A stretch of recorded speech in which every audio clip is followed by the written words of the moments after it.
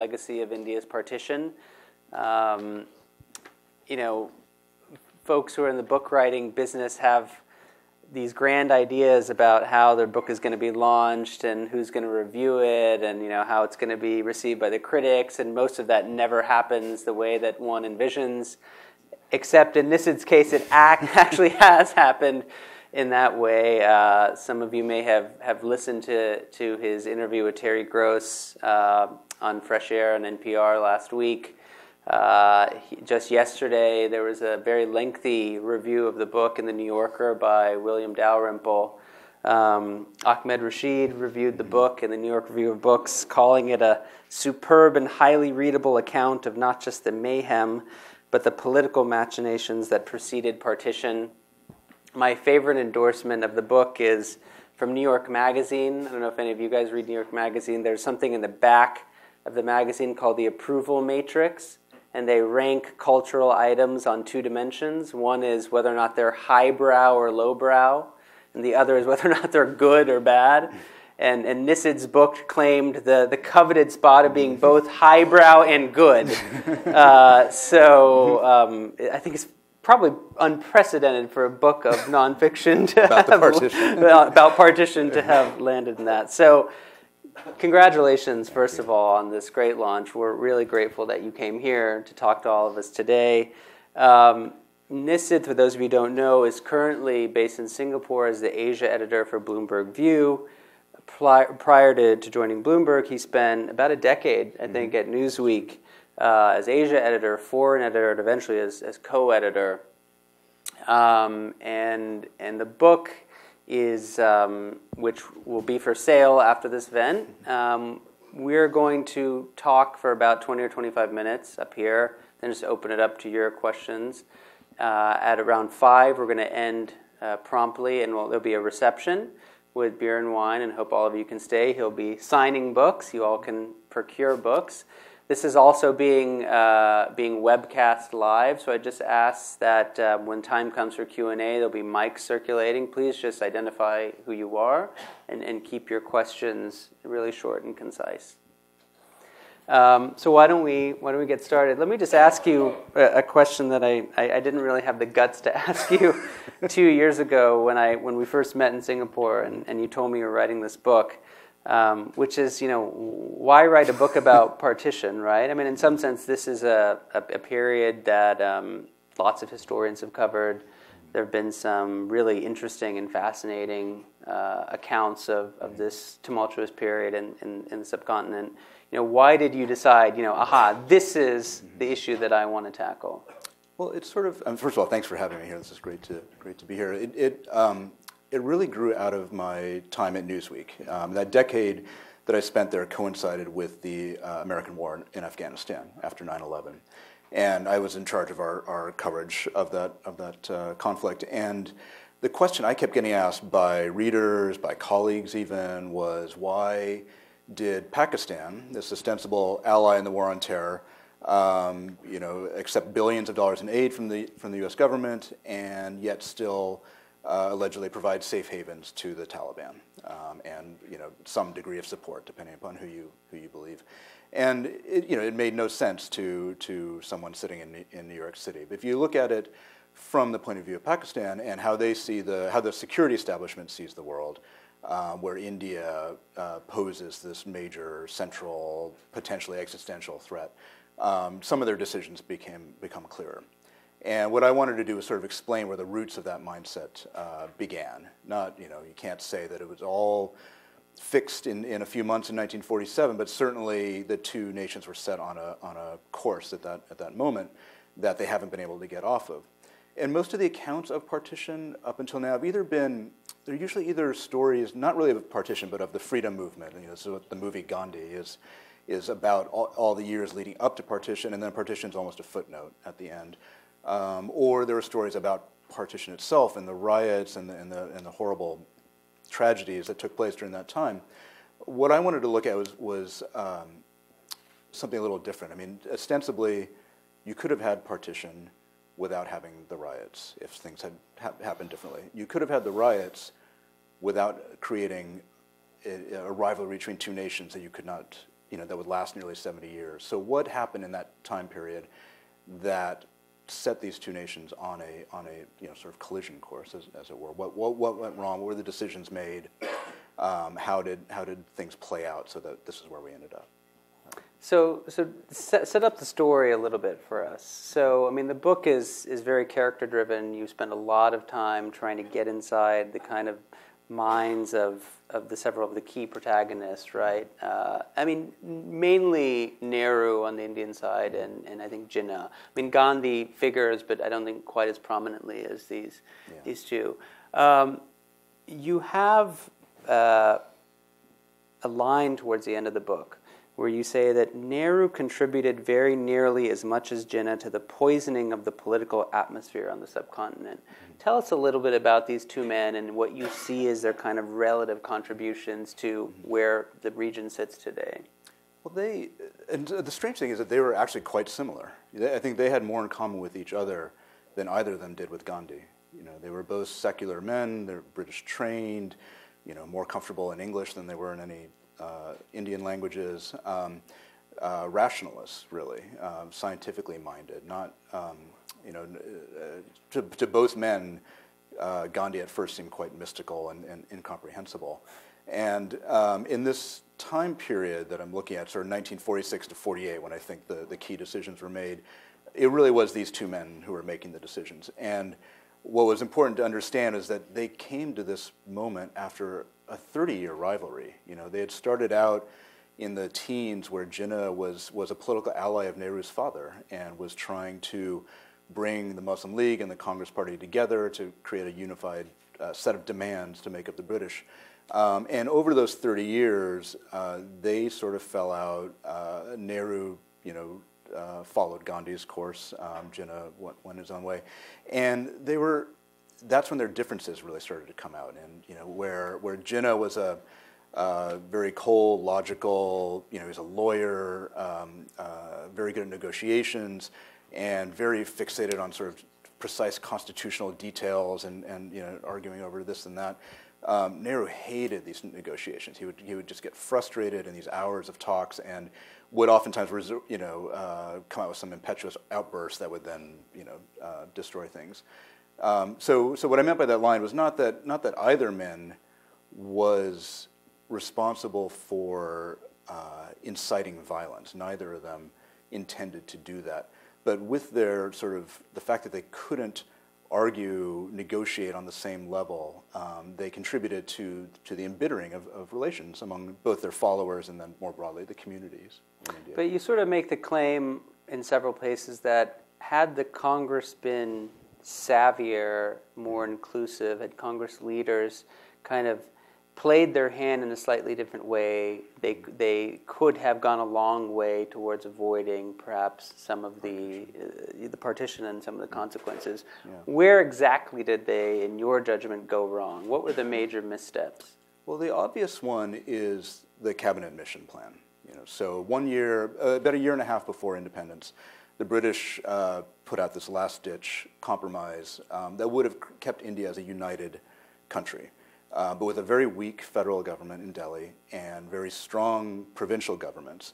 And then the added innovation was that in the areas where Muslims were in a majority in the northwest and northeast, sort of the areas, but not exactly which would eventually become Pakistan, that these provinces could, if they wanted to, form a sort of regional government that would have certain powers. And this was something that Jinnah accepted, perhaps reluctantly, but he had been convinced at that point. This is the beginning of the Cold War. He was convinced that Pakistan, on its own, would not be able to defend itself against the Soviet Union. Wouldn't have an economy strong enough to pay for its military, and so he accepted it. Congress eventually accepted it, and Nehru, who was facing pressure from his own left wing for having given up on the idea of a strong central government that would impose socialist policies on the rest of the subcontinent, came out in a press conference with a sort of, again, one of these impetuous outbursts where he said something to the effect of that none of this mattered. Once the British were gone, we would do whatever we wanted to do. And whether he meant it or not, he said it publicly. and this backed Jinnah into a corner. And in front of his own followers, he couldn't accept this, and he also, legitimately would have a hard time trusting anything that the Congress leaders would say from that point on. And it's at that moment that I think partition became almost inevitable. But there were certain things that the Congress leadership did in terms of using religious symbolism, Hindu appeals, that Jinnah deemed were just completely exclusionary, right? Yeah, it was. I mean, this was Gandhi's great innovation, right? He was able to speak to the Indian masses in a language that they understood, but because they were predominantly Hindu, obviously the language involved Hindu iconography, Hindu mythology. Gandhi himself was personally not prejudiced, and he read from the Quran at his prayer meetings and things like this. But not all of his followers were so high-minded. And when, for instance, in the 1930s, when the British held elections and allowed Indians to control provincial governments, the Congress, because they represented the majority of the country, won most of the provinces, and the people that they brought in were their own followers, and they were, of course, predominantly Hindu. And again, I'm not saying that some or many or all were prejudiced, but if you're a Muslim politician and all of a sudden the entire provincial government is controlled by Hindus that belong to Congress, and they're giving jobs to their followers or their political supporters and so on, and you're completely cut out, that fed a sort of insecurity that Jinnah was able to exploit. And he could say, look, this is what's going to happen if India remains united and Congress dominates the central government. You'll always be cut out. You'll always be a minority. And Congress didn't really, because figures like Nehru and Jinnah were so unprejudiced and really did believe that Congress was a party that included all communities. I don't know that they understood these fears enough. That they thought their Muslim friends weren't afraid of them, so why should anybody else? So there was a sort of, I think there was more they could have done to assuage the legitimate fears of a minority, in India. So there's some really revealing sections where you quote what some of the actors privately said and felt about sort of Jinnah. So now if you turn the kind of lens around and think about what were his failings or things he could have done better. I mean, you say that according to Nehru, Jinnah's Pakistan was mad and foolish and fantastic and criminal, a huge barrier to all progress. His profile was due to, quote, opportunism raised to the nth degree, pomposity and filthy language, abuse, a capacity for what is considered, quote, clever politics, vulgarity, total incomprehension of the events and forces that are shaping the world, etc., etc. Mountbatten, who was the last British viceroy, says that Jinnah was a psychopathic case, unable to, quote, adduce one single feasible argument in favor of Pakistan. In fact, he had offered no counter-arguments. He gave the impression that he simply was not listening. Mm-hmm. And you wonder why they couldn't negotiate, right? This is, no, I mean, that quote from Nehru was from 1943. It was, well before he even got to the partition period. He just could not. It's a little unclear about what exactly Jinnah was trying to get. There's a debate, an ongoing debate about whether he really wanted an independent Pakistan or whether this was a bargaining chip in order to get a certain degree of political power, as under that British compromise. And it's impossible to say with certainty because he never made it clear himself, either in his private writings or to his friends or whatnot. So he had to. He was in a position where he had to bluff a little bit. Pakistan. There's a great quote from the CIA actually from World War II, where they describe Pakistan or the idea of Pakistan as a Muslim fairyland. That this vague thing that means everything to everybody. So to a Muslim farmer, it'll mean that your Hindu landlord will be booted out, or if you're a mullah, it would mean that it would be a theocracy. If you were a landowner, it would mean that you'd get to keep all your fields and so on. And he had to remain vague about it in order to keep this strange coalition together. And that frustrated people like Nehru and Mountbatten to no end, and quite understandably so. I mean, he was a chilly personality. One of his good friends said that you needed a fur coat to be friends with him. So was his insistence on a full independent Pakistan a bluff? I think it may have been a bluff at first when he started making it in 1940. But then I would say by 1946, by the time he gives up on this British compromise, then it's a little more unclear. I think at that point, if he could have gotten the full Pakistan he wanted, which would have involved all of the province of Punjab and all of the province of Bengal, which also would have meant that he got the city of Calcutta, which at that time had 85% of India's industrial capacity. It was the biggest port. I mean, it would have made a major difference to the Pakistan economy. If he could have gotten all that, then yes, I think it was no longer a bluff at that point. He wanted it. But up until the very end, when he had to accept a truncated Pakistan, it's really unclear.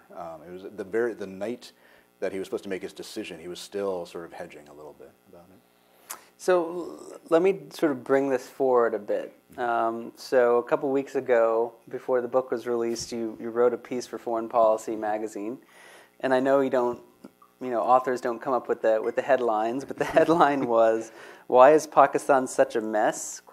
Blame India." And the subtitle was... Which I also didn't write. Right. But now you have to live with. Yeah. After a year in office, Modi's gestures of conciliation towards Islamabad have gone nowhere. That's because India's founding fathers set Pakistan up to fail. What do you mean by that? So yeah, this is my karma for being an editor for many years and writing provocative headlines for authors who were asleep in Asia. No, the only point I was trying to make with that piece is that in this drama, a partition, there are no pure saints and there are no pure villains. It's very easy to make Jinnah out to be a villain, and there are I could list the things he did wrong and things he was negligent about and so on. But you don't hear as much about what people like Gandhi and Nehru did wrong, because they were personally quite admirable people. But I'm not talking about their personal characteristics, but what their decisions did. And in that sense, they strove to, as I said, truncate Pakistan, to make it smaller. They had no real interest in making it a sort of viable economically or stable, because there was this feeling that, and Mountbatten said this openly, Sardar Patel said this openly, even Nehru would say it privately, there was this feeling that if Pakistan failed in a couple of years, it would then come back to India, and that this was just a way to get rid of Jinnah. He was an old man, he was ill, and Mountbatten, in the negotiations, actually wrote a letter to his provincial governors saying, the key thing to do here is to make Pakistan as weak as possible so that it fails on its own merits, and they will return to reason and realize that a united India is better for everyone else. And so there was no great interest in making it stronger, and so you ended up with, and Jinnah would say, look, if you have this much of an imbalance, if you have this great power divide, you'll have this Pakistan that's always weak and insecure and will be a destabilizing force in the region. And that's exactly what we've ended up with today. Now, you can't, I would not blame all of Pakistan's dysfunctions on India. Let me just make that clear. 70 years have passed and many people have made many mistakes since then. But it was, in its moment of formation, I think things could have been handled differently. But you do sort of point to a decision that Pakistan made early on, which has had direct ramifications 70 years later, and that's its position vis-a-vis Kashmir. And you have a very interesting section where you talk about their use of proxy warriors back in 1947. And fast forward to today, and we're still dealing with this issue. You write, Pakistan's unofficial support for the Kashmir attacks, the insurgents, was hardly a secret, and it marked the first use of armed proxies that Pakistan's leaders would employ throughout the country's history. Tell us a little bit about the decision-making going into that, and sort of help us kind of play it forward till today.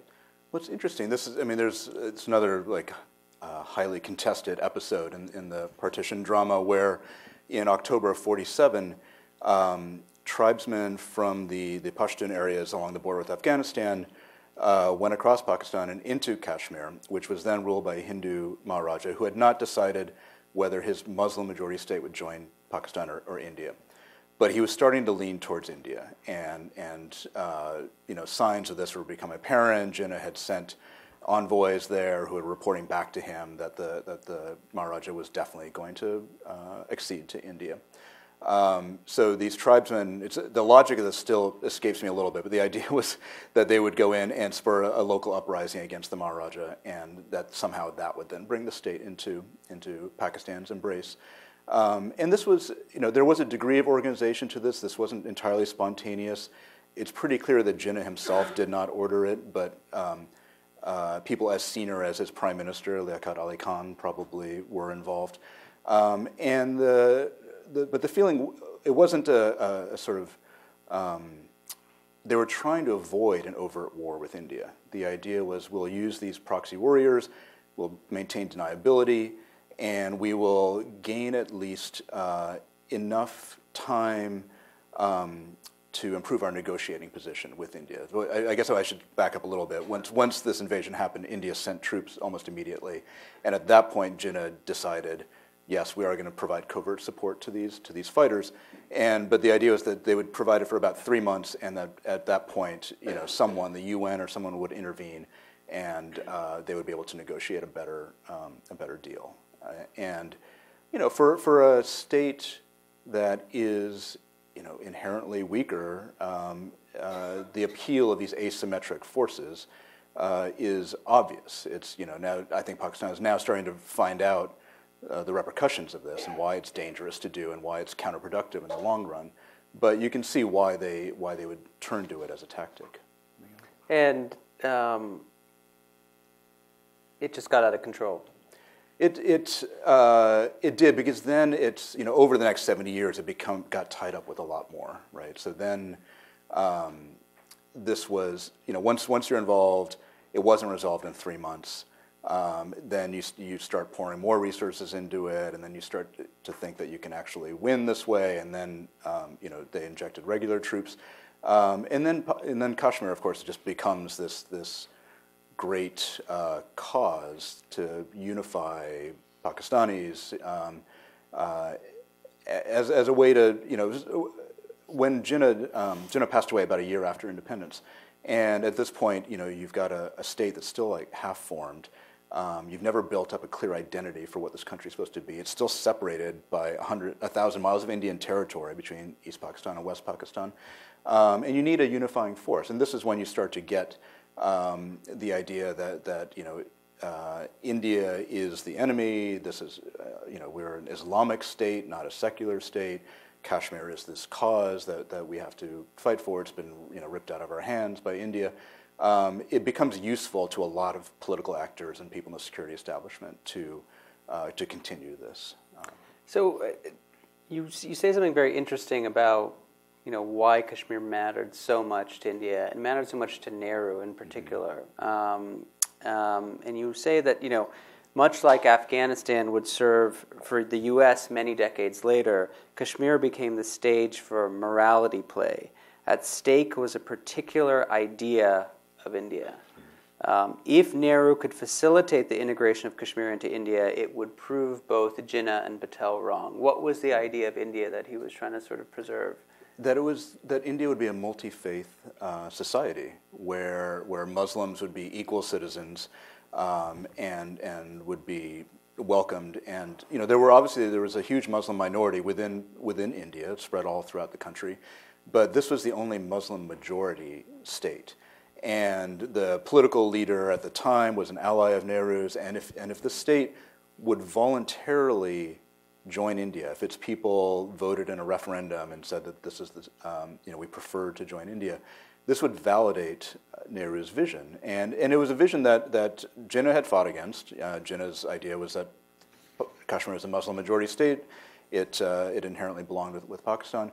And then Patel, him and Nehru had been, through the riots, under the the great pressure they were under, they also developed a bit of a rivalry, and Patel was more unsentimental about this, and sort of felt he didn't entirely trust the Muslim population within India, many of whom had supported Jinnah and had supported the Pakistan demand, and felt like they were a potential fifth column, and that if anyone expressed support for Pakistan, then they should just go there and move there.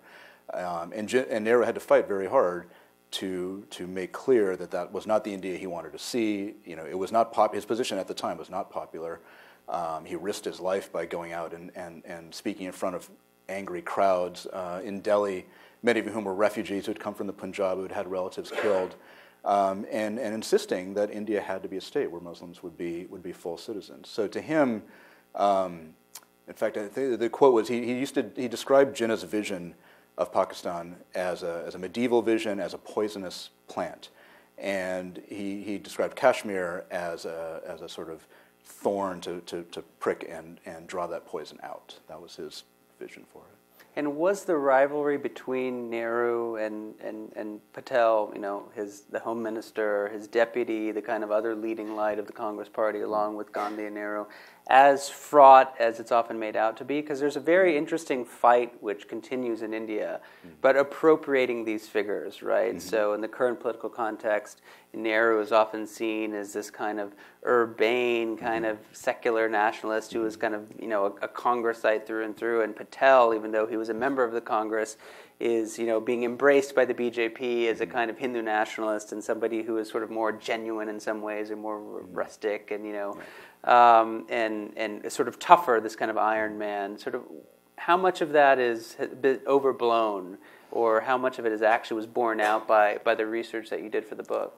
It was definitely borne out. Now within limits, because Patel, there were always fears and rumors at the time that Patel was going to stage a coup, and that because he controlled the connections to the Hindu industrialists, he controlled the money bags, and he was more popular at the time. I mean, it was not Nehru's position was not popular in the fall of 1947, early 48, and if Patel had decided to stage a coup, everyone expected that it would succeed, that he would take over the government. Now, he never did, and never threatened to, but he did find Nehru to be a frustrating figure to work with. He was too flighty. He was impetuous. He wasn't a realist in a way. He had sort of had these kind of high-fluting ideas about how things should be, and Patel cared about stability. He wanted to end the riots. He wanted, he was worried about the stability of the Indian government. I mean, riots in Delhi in early September nearly brought down the government for a few days. So they would fight over, the fights were real. They fought over whether Sikhs, for instance, should be allowed to carry the ceremonial daggers, which were being used to kill people. And Nehru argued against it. Patel argued for it. Patel won, and in each of these cases, Patel would generally win, but in the end, he remained loyal, and he did treat Nehru as the prime minister. When he couldn't take it, at the very end, he was going to resign. The day Gandhi was assassinated, he told him just before that he was going to leave the government and take probably half the ministers with him. And changed his mind after the assassination. And did their relationship improve after that? It did, and then there were tensions again later too. There were tensions over the state of Hyderabad, which is a Hindu majority state ruled by a Muslim ruler. And Patel just was, again, he was the realist. He wanted to go in with tanks and take care of it quickly, and Nehru had more patience with the negotiations, but eventually came around to Patel's point of view. So let me just ask one more question, and we'll just open it up to the group here. So fast forward till today, and we're kind of at sort of interesting point in India-Pakistan relations. I mean, not much is happening on the surface, right? I mean, after a lot of hope and kind of goodwill, when Prime Minister Modi invited the leaders of the SARC governments, including Pakistani Prime Minister Nawaz Sharif, to his inauguration. Subsequently, talks between the two governments were canceled. There seems to be no real movement in terms of rapprochement between the two governments. How do you evaluate kind of where the two governments sit vis-a-vis one another, and what do you think the case is for them to actually do things slightly differently? Well, it's a hard case to make in India right now. The Modi did reach out. The talks were derailed because Pakistani officials met with Kashmiri separatists and so on, sort of usual thing.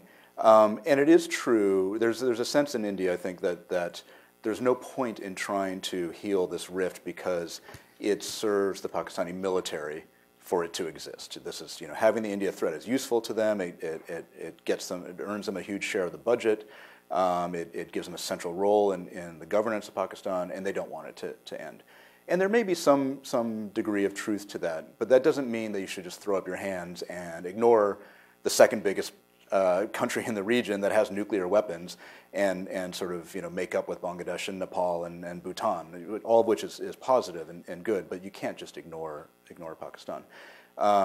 And it is true that partition happened almost 70 years ago. A lot of people say this is just history. The vast majority of the population was born after this, but the conditions on the ground, I think they're getting less stable, not more. I mean, you have nationalists on both sides. You just saw 2 weeks ago flare up of rhetorics, but still threats back and forth. You've got 24/7 satellite media that just like channels here elevates the loudest, most obnoxious voices. And you do have two nuclear-armed states that don't have a very good sense of how each of them would react to a particular crisis, which is very scary and very dangerous. And I think the longer this drifts without you trying to solve it, just the more dangerous it gets. But you made the point that you think Pakistan is perhaps changing in interesting ways in terms of its strategic posture. What's the evidence for that? In terms of this use of proxy warriors, of supporting militant groups, that have aggravated India and Kashmir and elsewhere, that perhaps there's now a realization that this is not actually in our long-term interest, and maybe this is changing. Well, I'm not sure if it's changing. I know that they say it's changing, and I will take them at their word. It does seem, to take one example, it does seem like Chinese pressure has encouraged them to be less tolerant of the Afghan Taliban. But have they eliminated the safe havens that these militants have? Not yet. Will they do so? They say that this is the threat that they hold over them. That go to the negotiating table, or else we're going to do this. Time will tell. They say all the right things. The generals say the right things about how they understand militants are the main threat now. India isn't the main threat. This violence throughout Pakistan is incredibly destabilizing. I would hope they mean it, but still need to see. So let's open it up. My colleagues, AJ here and Rachel have mics, and we'll just start with you in the first row. And just please identify yourself and keep your question very short so we can take as many as possible. We have about 25 minutes. Thanks. Hi, good afternoon. My name is Rajdeep Singh. I'm with the Sikh Coalition, which is a domestic civil and human rights organization.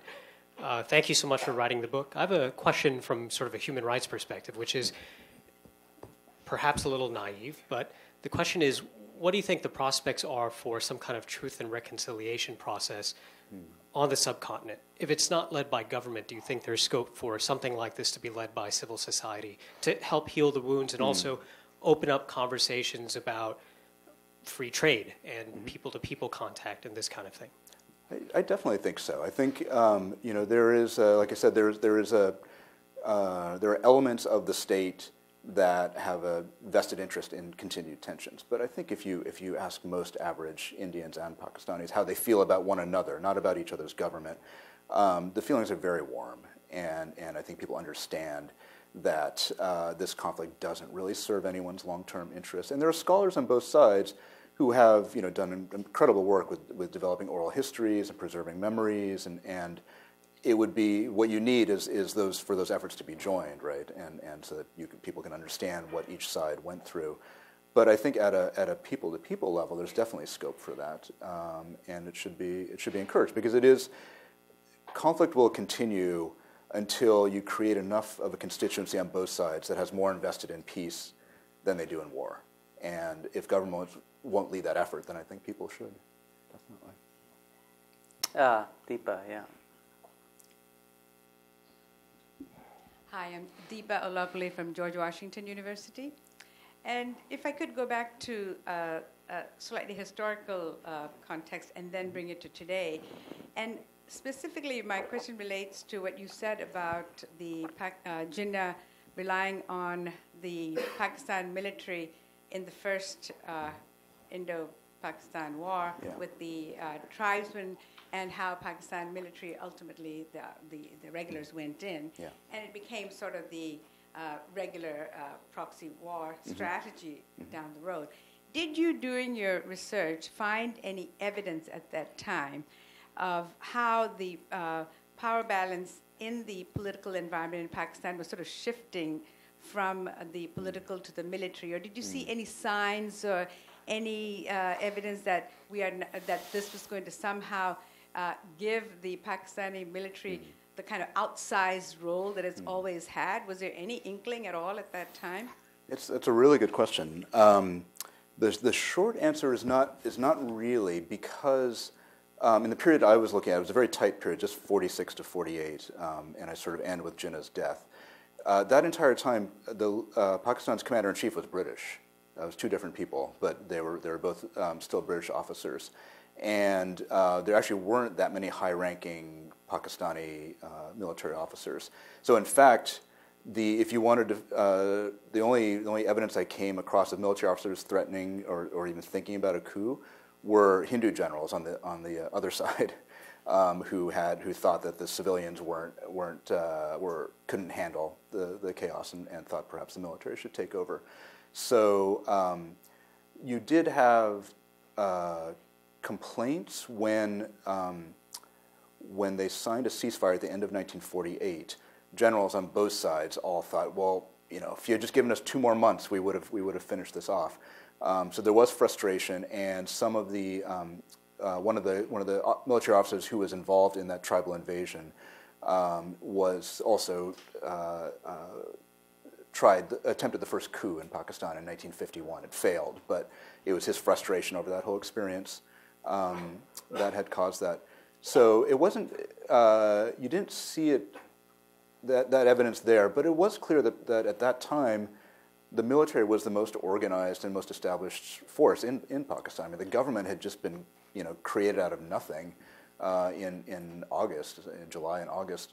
And the military was still the British-run military. It still had its training and its orders and so on. And so you could perhaps have foreseen that this would be the case. But I didn't come across evidence of actual Pakistani generals thinking in those terms. Yes, right here in the middle. Hi, my name is Malika. I'm a graduate student at Harvard, and I study religion and politics. So this topic is endlessly fascinating and heartbreaking. Mike, your book description says that the partition created not only a physical barrier, but a psychological barrier as well. And I think that's true not between India and Pakistan only, but also for Muslim communities who stayed behind in India. And my question is, do you think the government in India, any government, not especially the Modi government, which comes with its own set of baggages around this question, do you think the government has a role in dispelling those suspicions, and if so, what do they look like?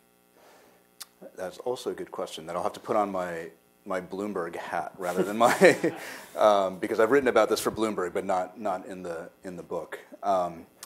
And the point that I made in an editorial for Bloomberg was precisely this: that I think Prime Minister Modi did a very good job within the campaign of keeping the debate, the rhetoric focused on economic opportunity and reform and economic growth. And he's done a pretty good job since, while in power, doing that. And so it's hard to point to something he said or done that you could criticize. But I do think that there is a special responsibility that the government and particularly a leader as powerful as he does has to reach out to a community that forms a major part of the country that does have obvious fears and that it does suffer from lower education rates, lower health, all sorts of issues that can't be brushed under the carpet. Does he?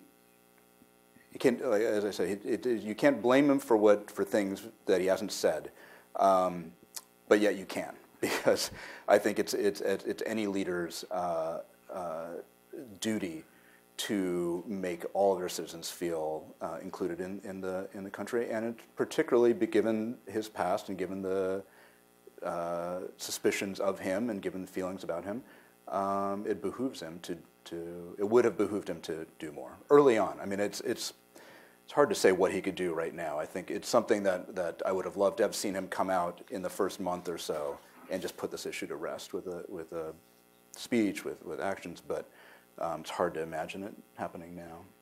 But what about your assessment on, I mean, there have been various statements by any number of BJP leaders, members of parliament, members of the RSS, the VHP, which have been quite majoritarian in nature and inflammatory from the perspective of the minority community.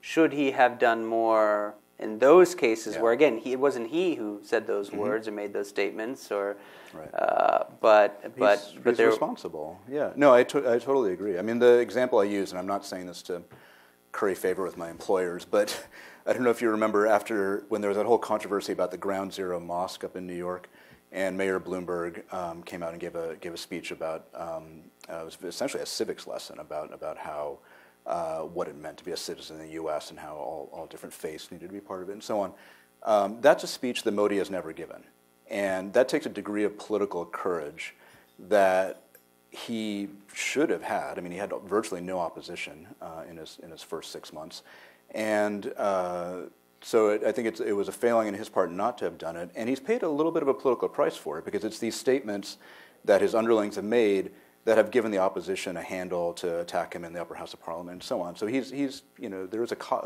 crude political cost to it as well. But I think on a sort of higher moral plane, I think that there's more he could have done as a leader.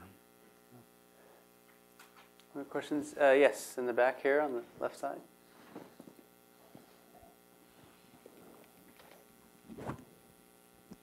My name's Liaquat Ahmed. I'm a Brookings trustee. A historical question. I've always been struck by the fact that Jinnah died only a year after independence. So 2 questions. One is, how closely guarded a secret was his illness?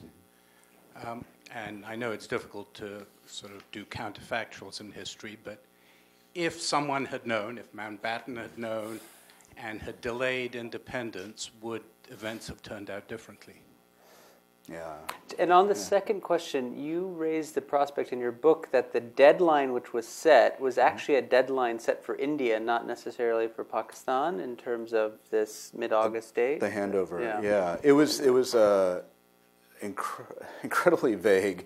When everyone complains that Mountbatten moved up the date of the handover from June of 1948 to August of 47, and it seemed a little crazy even at the time. But the day he was in India announcing this, the British Prime Minister was meeting with the U.S. ambassador in London, and he told him that, don't worry, that date is just for India, because obviously India has a government, they could take over immediately, but we're not sure about Pakistan. We might do this later in the year. It might take longer than that. So, this was never thought through properly. Nobody ever asked the Pakistanis how they would feel about being ruled by the British for another 6 months, but it tells you something about the British mentality at the time. And on Jinnah's illness, everyone knew he was a sickly man.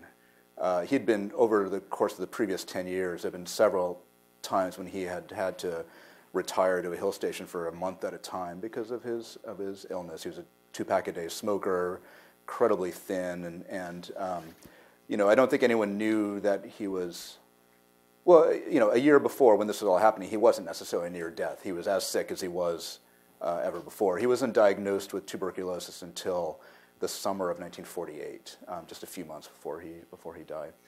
And whether it would have made a difference is a question that comes up all the time, and I find it impossible to answer. If he had died, say, in 1946, I'm not sure there was anybody else within the Muslim League who could have taken up the Pakistan demand and stuck with it as firmly as he did. And I imagine there probably would have been some sort of compromise to keep India united. Now, whether that would have been a good thing or not, that's another counterfactual that is impossible to answer. I mean, there are many scenarios you can imagine where that would have led to violence later down the line, separatist movements, religious tensions. We just don't know what would have happened. But what about Nehru's health? I mean, at one point, Mountbatten sort of muses that Nehru is overworking himself to such a degree that he practically is not sleeping at night and is having real difficulty in controlling himself at meetings. He may be heading for a nervous breakdown, right? And you document these amazing images in the book where, at one point, he gets out a pistol and starts brandishing it around, right? When he gets enraged, he, of course, there's that famous scene, which is in the movie Gandhi, right, where someone kind of makes a derogatory statement about the Mahatma, and he gets out and sort of, challenges them, saying, like, you want to kill me first, come attack me. And so there are these real moments of, we think of him as this kind of calm and statesman, but, I mean, there was real kind of fire. He was a firebrand, yeah. He was more comfortable as a firebrand. He was... when he came out of college, he was a European radical, and he always preferred action to sitting behind a desk or sitting at a negotiating table. And he had also never run anything, right? I mean, none of these guys had ever held any executive positions. They were all lawyers, and so I don't think. And the bureaucracy that he now led had always been a British-led bureaucracy that the Congress Party had been fighting against for 3 decades. And these were, toadies of the British, and it took a while before he, felt like this was his government. So his first instinct was to handle everything himself. The scene with the pistol is there were riots happening in Delhi, and a friend told him about a particular area where Muslims who were trying to flee to a refugee camp were being killed. And instead of ordering troops to go there or police, he controlled the government of the second biggest country in the world. He grabbed this old dusty pistol and was about to go out there himself and handle the problem. That was just his kind of first instinct with these things. But again, it's sort of admirable, except for the fact that that's not what the leader of 400 million people should be doing. That's not how to be most effective. I mean, it meant that he was getting no sleep, that he was, his house was full of refugees. He was, it makes you realize, too, just what pressure these leaders were under, because they were surrounded by chaos without any real institutional sense of how to deal with it at the time. Yes, in the back here. Jerry Hyman at the Center for Strategic International Studies. Thank you very much. I was wondering if you could look forward a bit. Can you imagine how this could possibly de-escalate? What kinds of situations can you imagine that would create enough interest so that these vested interests in conflict would maybe turn differently, if you can? And secondly, is there anything, you talked about missed opportunities of various non-Pakistan and non-Indian actors, are there any things that you could imagine outside actors doing that would make any reasonable difference? It's interesting. Well, my answer to the first question is sort of the common one, which is that you have to increase economic and trade and energy linkages between the two countries. That South Asia, as everyone knows, is among the least integrated regions in the world. There are constituencies on both sides who would like greater trade. Trade is something like $2.5 billion a year now. It could be 10 times that. Punjab in particular would benefit from a shared energy grid. There are logistical and infrastructure roadblocks to greater trade. These are issues. Deng Xiaoping always, his attitude towards insoluble conflicts over sovereignty was just to put them aside and focus on the things you can do, which is making money. And I think if you concentrated on that, that would at least give you a few building blocks to move on from. And in that sense, I think the party that could be of most use here is China. You see that they're investing billions of dollars in Pakistani infrastructure for their own purposes, their own mercantilist purposes, but also, while they benefit from a certain degree of tension between India and Pakistan, they don't want it to get out of control. I think they would prefer an India-Pakistan relationship that resembled the China-U.S. relationship, where there was cooperation and competition, and there remained some mutual suspicions, but that both sides understood that conflict would be worse for them than cooperation. And I think if you can start to integrate Pakistan and India with Afghanistan and with China, through roads and power plants and so on, that could start to bind people together. And I think China would have an interest in that. I mean, certainly the Chinese, even though they've helped the Pakistani missile program and the nuclear program, they are as worried as anybody else about the security of the Pakistan nuclear program. And I think they would prefer a more stable environment for it. Just to play devil's advocate for a second, from the perspective of the present Indian government, right? Mm. And their view is we are doing what we can. We're working with those partners in the region who want to work with us. Mm-hmm. And that may be Nepal and Bangladesh and Bhutan and Sri Lanka and others. And we're working on, there was this deal which was recently signed about, auto movement, mm-hmm. auto trade. Mm-hmm. And we're going to move forward on energy and a host of other infrastructure projects. And eventually we hope that our brothers and sisters in Pakistan will see it fit to want to come mm-hmm. to the table and change their behavior. And so, that is their way of doing something with what mm-hmm. they have and hoping that provides enough of a magnet, right, mm-hmm. to bring Pakistan over. But you're not particularly sanguine about that working. No, I agree with that. I think the holdup here right now isn't the Indian government. But at the same time, while they're saying this, they're also, issuing threats about about how they're going to respond to this or that salvo across the border, and it's understandable politically why Modi and his government would want to appear tough towards Pakistan, but I don't think that gets you anywhere with Pakistan. They don't, that actually helps the army, this kind of rhetoric.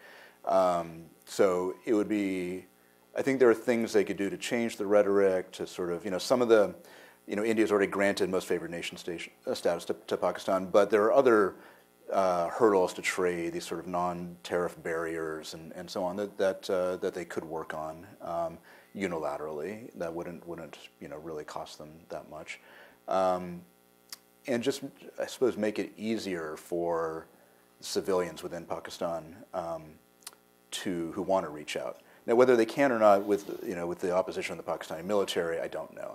You have to be realistic about it, but that should be the goal, I think. Any other questions? Yes, right here in the front.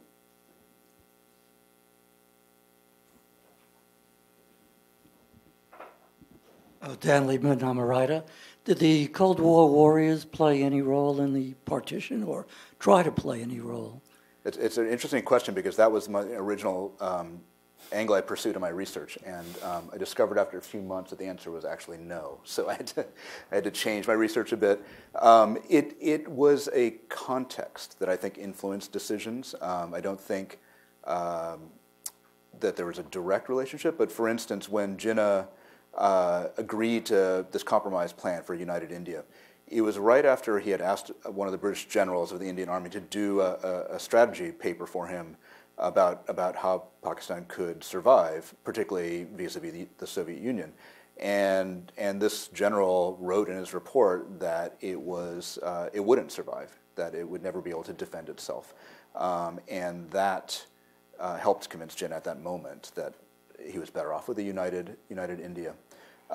Later on, he tried to play up the threat from the Soviet Union to get money from the U.S. This is a pattern with Pakistan, since the 50s, but it started as early as 47. He was trying to get a $2 billion loan from Washington, and his argument was that Pakistan was on the border of Afghanistan, and Kashmir kind of touched the Soviet Union barely, but that they would be the U.S.'s bulwark against communist infiltration in South Asia. Now, the argument didn't work because the Americans were trying to be even-handed with both sides, but he definitely had that in his mind. And then one last point. There's often a feeling that the British intentionally divided the subcontinent because they wanted to weaken both India and Pakistan, which is not true at all. I mean, the British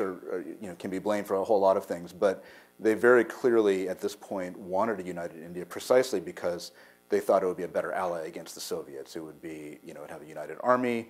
They could use air bases in what is now Pakistan to attack the Soviet Union. And it would be a great source of men and materiel and so on. So their interest at that point was very much in a united India, not because they necessarily supported one side or the other, but for strategic reasons. We have time for one more. Yeah, right here. Hi, I'm Shahryar Nabi. I'm with the Express Tribune. And you just mentioned how Jinnah was prepared to accept a united India, and that was at a point where the idea of Pakistan had gotten a lot of fervor already. And so Jinnah's story on his stance on Muslim nationalism is interesting, that he started out not wanting to be a spokesperson for the Muslim community, and then he becomes the spokesperson. So how would you explain his shifting positions? In terms of how he became the spokesman for the... Right. And then, all of a sudden being ready to accept no Pakistan. Well, I think the turning point, which many people have pointed out, was in these elections in 1936, 37, where, at the time, there were these separate electorates for Muslims. Only Muslims could vote for Muslim candidates. And he had come back from England to lead the Muslim League in the campaign. And his idea was that the Muslim League would win the Muslim vote and then form coalitions in various provinces with the Congress.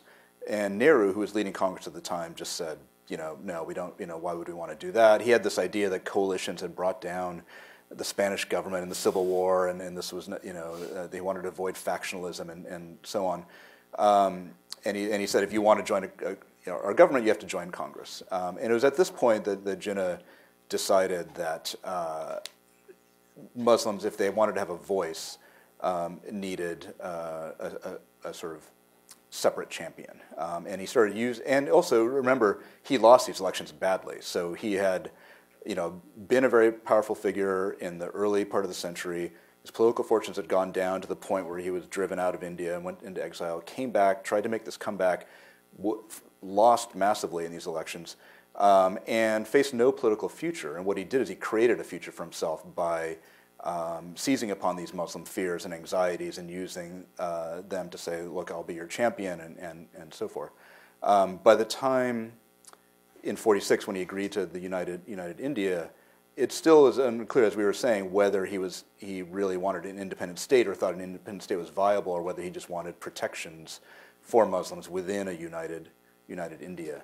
And it was, sort of Nehru's comments that forced him into a corner and forced him to sort of go for the more radical part of that equation, that he couldn't face up to his own followers and say, no, a negotiation will be okay, because they could point to what the Congress Party was saying and say it's not going to be.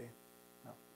But we'll never, he left no diary, he left very few papers of value, right? So in some sense, your book is the final answer, right? Will we ever be able to shed more light on this? It's the difference between the papers that Nehru and Gandhi left, which are like extend volume upon volume upon volume, and they're very honest and open, and then trying to read through the collected works of Jinnah, which is not something I would recommend. Just buy the book. That's all you need to.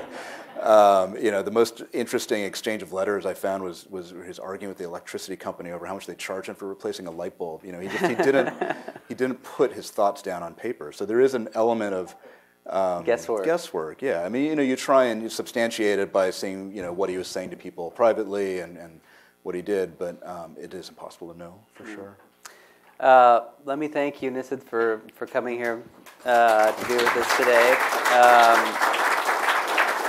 I just finished reading this book on Sunday, and this is the most unlikely of beach reads. I mean, it is like it really is. You can feel good about yourself because it's literary, but it actually is, as William Dalrymple said in The New Yorker, reads like a fast-paced thriller. We're going to now convene in the next room. Hope you guys can join us for refreshment. Nissid will sign some books. Yeah. You guys can buy some books. Thanks for coming. Thank you.